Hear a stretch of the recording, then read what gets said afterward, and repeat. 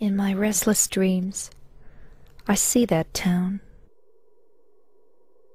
Silent Hill.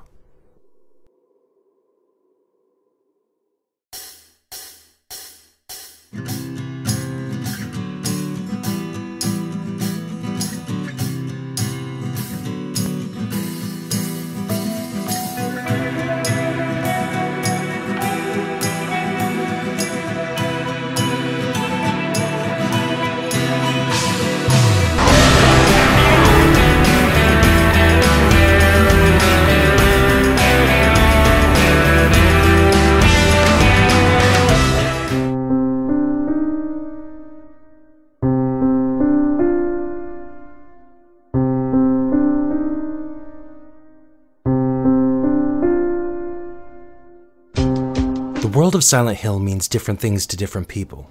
Silent Hill 2, originally released in September of 2001, was a very different animal from the original game. The setting is the same. The siren, the other world, the fog, but gone are the machinations of the cult, which we saw in number 1. Gone is the objective to save a loved one. This trip through Silent Hill is personal, a journey through a hell of your own making. How you come out, or even if you come out, is up to you. Silent Hill 2 is ultimately about two things: punishment and forgiveness. Or to put it another way, damnation and redemption. We are human beings, flawed, imperfect. Within all of us is the capacity for three things: greatness, evil, and forgiveness.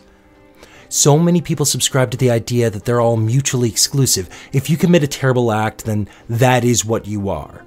Your single action has defined you as a person. And that can be quite a load to deal with because you can start to believe it. And those feelings swirl around in a miasma inside your head and inside your soul, swirling into this perfect vortex of self-hate and self-destruction. Maybe that causes you to commit other terrible acts. Maybe it causes you to commit self-harm or even pay the ultimate price. Or maybe it could give you clarity on an action. It's important to know the difference between guilt and shame. Guilt is the feeling over an action. Shame, they're the feelings over yourself.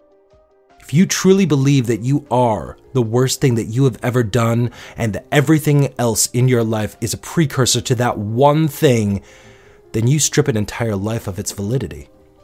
A good man can commit an evil act. A bad man could find himself doing some good. But if you let your single actions define you, where do you go from there? We start the game out with James Sunderland looking in a mirror, staring at himself. The melancholy music overtakes us and we see exactly where we are. Through James, we have come to Silent Hill. But why? James is here because he received a letter from his dead wife, Mary. We're just along for the ride. We get to experience vicariously the torment that James goes through in pursuit of his wife and learn the truth about her death. Mary was suffering from a very aggressive terminal illness. In her final days, she turned mean, vicious, berating him as a person, berating him as a man, but it wasn't the illness that killed her. And that is why James is in Silent Hill. James is here because he repressed what happened to Mary. He repressed the truth. It was James. James smothered his wife with a pillow. But to what end? Was it to stop her pain and misery? To release his love from the torturous purgatory that she lived in? From an existence where she had stopped being herself? Or did he do it for himself? Was it to stop his own suffering, euthanasia, or murder? But to James, is there even a difference? Does the truth even matter? He takes responsibility for both of these possibilities. He confesses that he did it because he loved her. I told you that I wanted to die, James. I wanted the pain to end.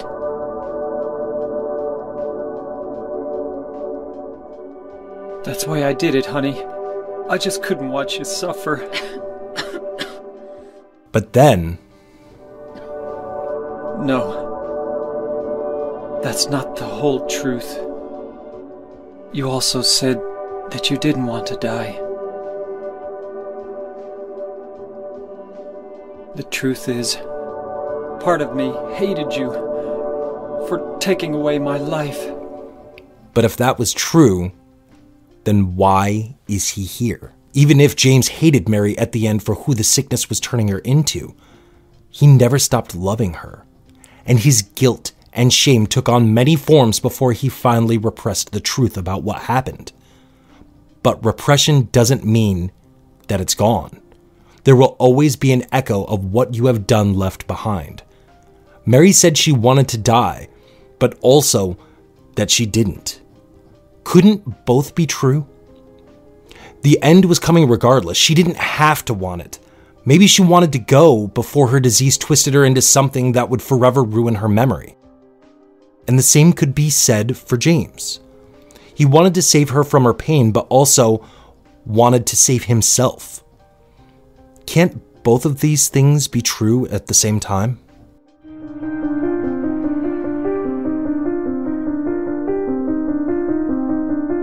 What makes this game so damn terrifying is the emphasis on the psychological aspect of the psychological horror.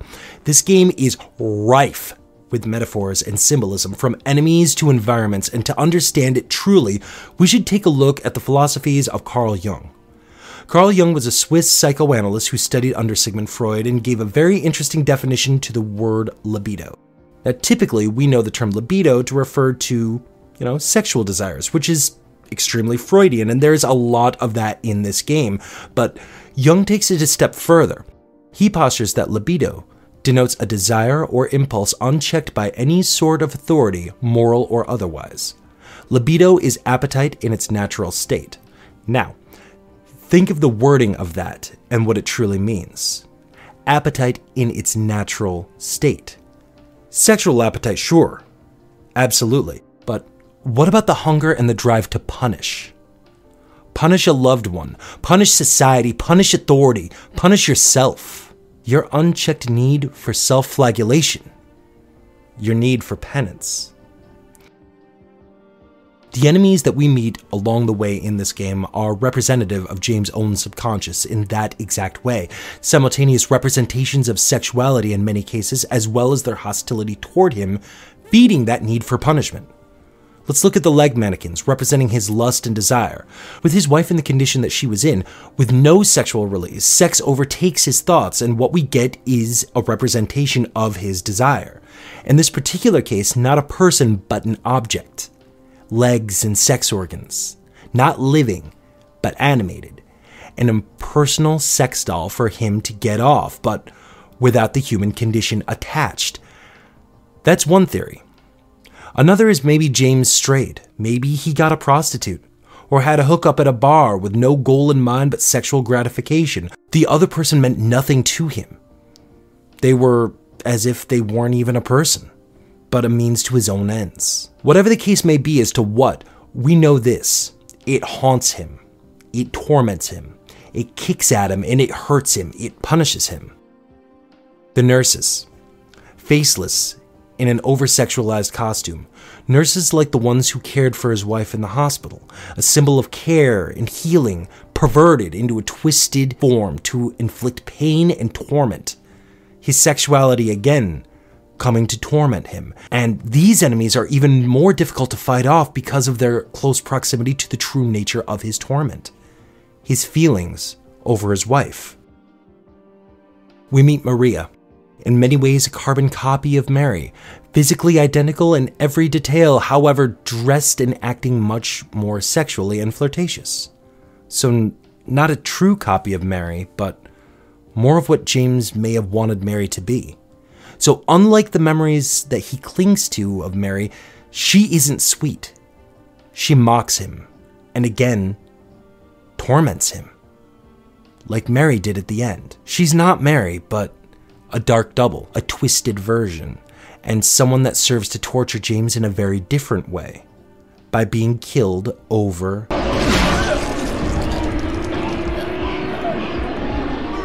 and over again, forcing James in many ways to relive Mary's death. But before we can talk about that, we need to discuss one of, if not the most, recognizable figure in not only all of Silent Hill, but in video games in general.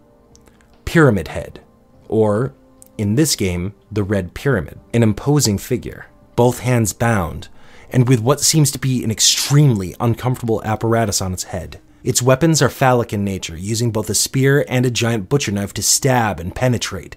Sure, that's Freudian, but I'm not bringing that up to talk about it sexually, although a lot could be discussed here. I mean, hell, the first time we see him, he's raping one of the mannequins.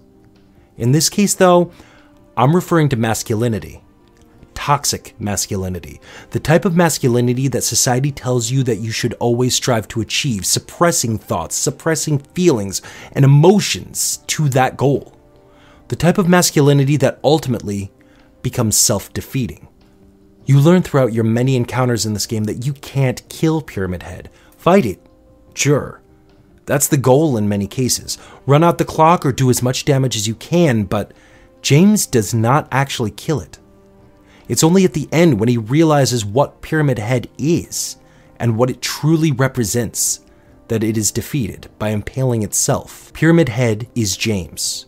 Or to be more precise, Pyramid Head is a physical manifestation of James's unchecked desire and appetite to punish himself for what he did to Mary. It's his need for punishment made flesh. Unchecked pure appetite for your own destruction. Not guilt, no, we've gone past that. We're into shame now. The feelings about who and what you are.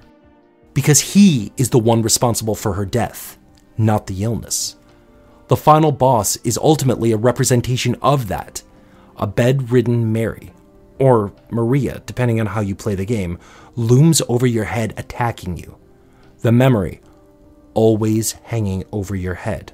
James isn't the only person in this town either, and arguably not even the most tragic. We have the ever-bullied Eddie, who is drawn into the town. The implication with him is that he's going through his own hell right beside James, dealing with his own libidic urges. In this case, murderous vengeance for how he's been treated. But he sees only his reality, not James's, and vice versa. All of the characters see their own version of the town. Well, almost all. Angela is the character that haunts me. Again, drawn to Silent Hill out of an unchecked appetite for punishment. But punishment for what? We learn through our interactions with her that she came from a physically and sexually abusive family. And we not only learn this from her dialogue, but eventually from James's own experiences right alongside her. I believe that it's James's compassion and need to reach out to try to form some bond that brought her hell into his own, mixing her hell with his hell. We can see the openings with the fleshy protrusions moving in and out. And then we see and ultimately have to face down Angela's oppressor, her own personal version of Pyramid Head, the abstract daddy. A monster in the shape of a bed with a wriggling, fleshy mass in the middle that almost looks like bodies moving underneath the covers. I think it's rather clear what the metaphor is here, right? I mean, do I even need to say it? After a life of abuse, Angela fought back by lighting a fire, burning her house down and killing her father in his own bed. And she's here in Silent Hill with us. Why? Because of her guilt for killing him? Because of her shame? The feeling that she's a murderer? Or is it something deeper than that? We're going to return to Angela and Eddie and James and Mary and Maria in a future episode, but think on that, reflect on that. Why is Angela here? A girl that fought back. A girl that liberated herself. And she's in hell with us.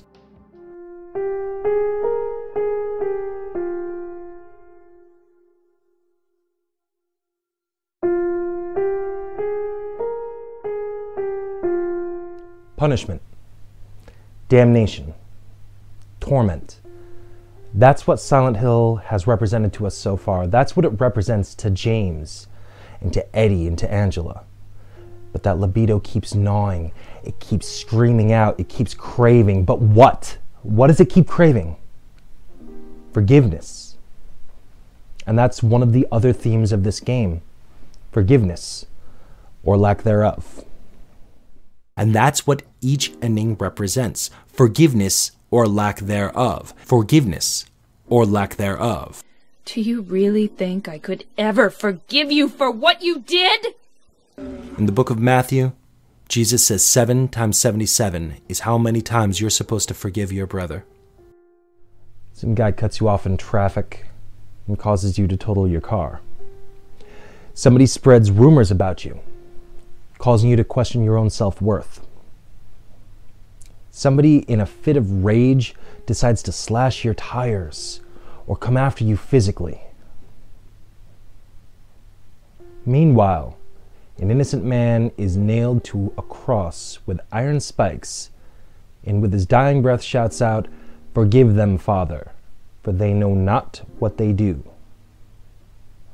Kind of raises the bar for the rest of us, doesn't it? James is not only on a quest for punishment, but for atonement, for forgiveness for his sins, for how he felt, for his desires, for being human, for his own internal struggling while going through the hardest thing he has ever had to deal with, in no small part because of the last thing Mary will ever deal with. A wise man once said, "Life is an adventure in forgiveness." And this game is absolutely a representation of that. You may think that quote is hokey and cliche, but think about the risks. You could climb to Shady Brook Hotel fighting your way through creatures and demons just to be struck down by Mary, who refuses to forgive. Think about the rewards. To say your goodbye, to reunite, to start over, or you could just ignore it.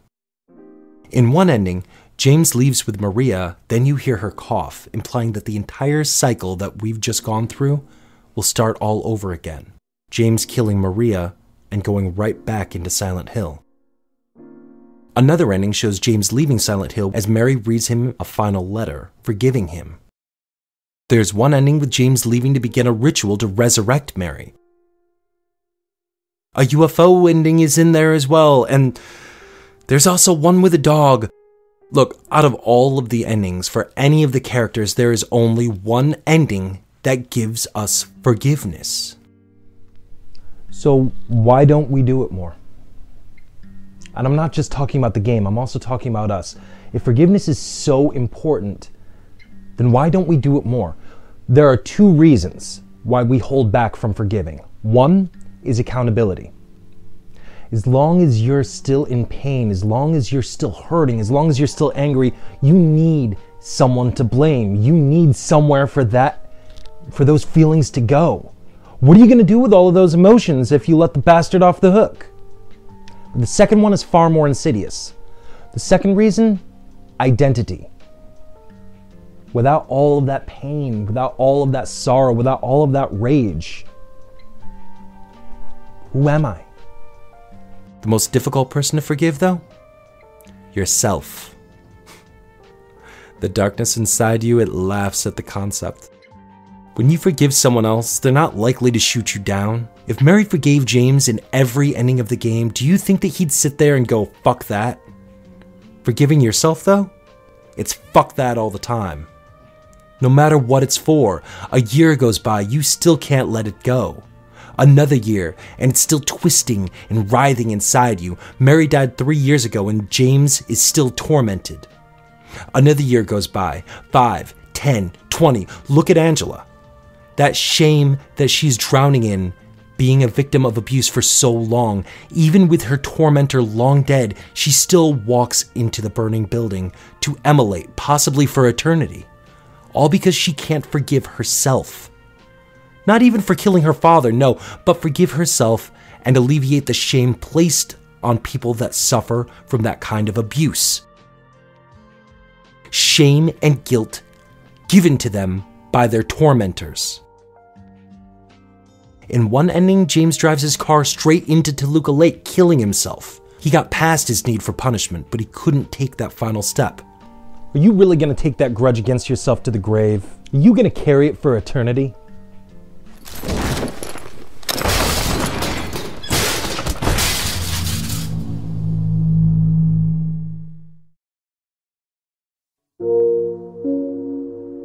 What about us, though? What about you? What about me? A girl stands in a cemetery, reading a letter she wrote to her long-dead mother, finally forgiving her for all of the terrible things that she did when she was a child. A man cheats on his wife. That wife is wracked with feelings of inadequacy and retaliation. The mother of a murder victim has fantasies of vengeance. You say to the person in the mirror, you're done hating yourself. But inside you're laughing because you know you're not. Lots of people try to say forgive and forget. Lots of other people don't even know what forgiveness really is. They think that forgiveness is about the other person. That as soon as you do that act, you let the other person off the hook. That you're supposed to go have a drink with that person. That your feelings are no longer valid. But forgiveness is not about them. It's always about you. Forgiveness is about yourself and letting that baggage go so that it doesn't consume you. So forgive and forget, I say fuck that. I say forgive and remember. Remember that every day you may have to wake up and do it all over again. You may have to learn to forgive all over again. Forgive another person. Forgive yourself. Say it every single day like a mantra. Forgive. You deserve to die too, James. Forgive. It'd be easier if they'd just kill me. But I guess the hospital is making a nice profit off me. They want to keep me alive. Are you still here? I told you to go. Are you deaf? Don't come back. Forgive. Forgive me. I can't. You can.